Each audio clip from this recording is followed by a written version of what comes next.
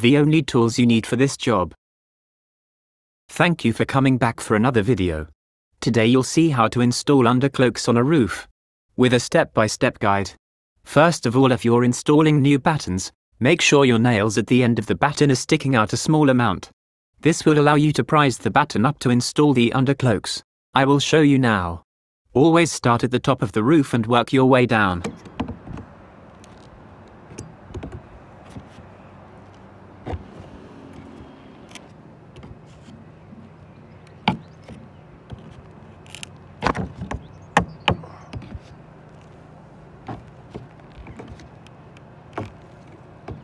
Now you need to make a 3-in-1 mix. It needs to be wet just like a bricklayer's mix.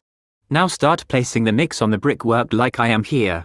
You should always bed your undercloaks on a brick wall, and nail on your undercloaks on a timber frame fixing.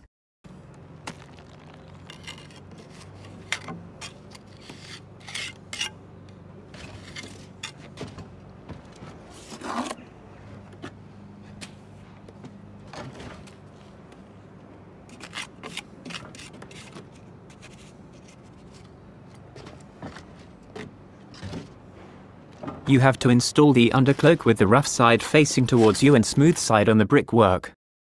Next step is to slide your undercloak under the battens and make sure you give a 2-inch overhang.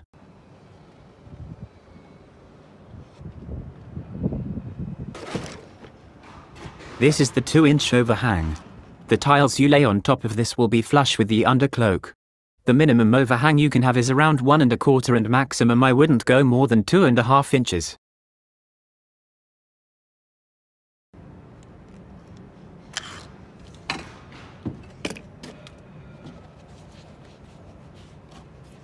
Now hit your battens back down to support your undercloak. Once you have done this, all you need to do is point the underside, which is the easy bit. I would recommend hit the top and bottom battens in first, as you know your undercloak shouldn't go out at the bottom or top.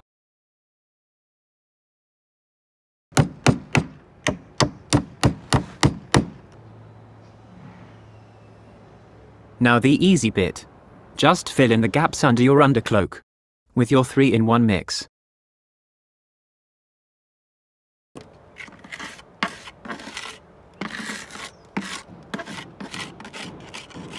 Thank you so much for watching, and I hope it helped.